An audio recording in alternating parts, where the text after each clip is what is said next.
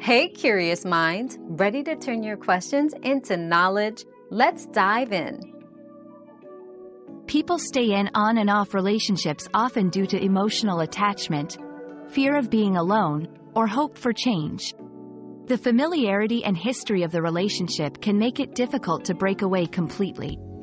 Additionally, the cyclical nature may provide temporary relief or happiness, creating a cycle that is hard to break. It's important to evaluate whether these patterns are healthy and contribute to personal well-being in the long term.